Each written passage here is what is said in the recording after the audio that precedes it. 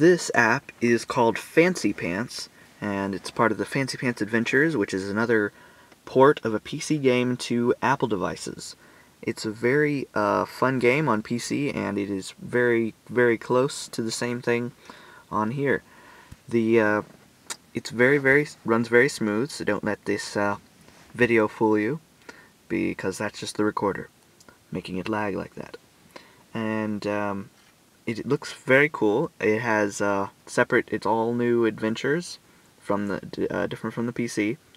So if you enjoyed the PC version, this will be a whole new thing for you because it has a lot of new stuff and all new maps. So they've added some things. You can there's like an arcade mode in the house, your main home and everything. There's an arcade, and you can go through these little challenges and races and different things, competitions. This is like a mini challenge that's going on right now. And anyway, so the main story of this, for those of you who haven't played this game, is this: you are Fancy Pants, a little stick figure, and your job is to get through the levels as fast as you can, collect all those little squigglies.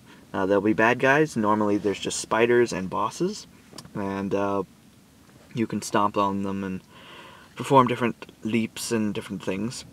And later on you'll get a weapon, and you can fight more awful bad guys or whatever.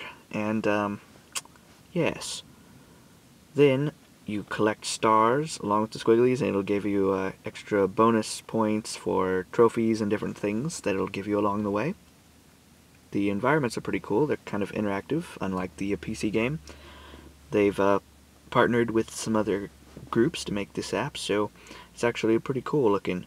You can wall run wall jump, where you can bounce back and forth between the walls and stuff, by holding down your run and jump against a wall, and then let go of the run button and keep jumping, pressing the jump button. It'll keep going back and forth as long as they're close enough to each other. It should work. You can jump through platforms, and then you'll land on them. So they're kind of invisible from the bottom. But anyway, these are the spiders.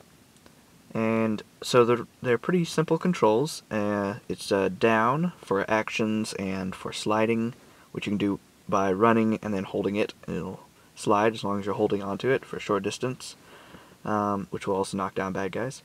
And there's jump. That's all on the right hand side. I think you might be able to switch it for left-handed people, I'm not sure. And then there's left and right, moving back and forth. So you can also tap on the screen when there's text going by and stuff to go on. It's a pause menu, score and everything up in the top left. So it's pretty cool.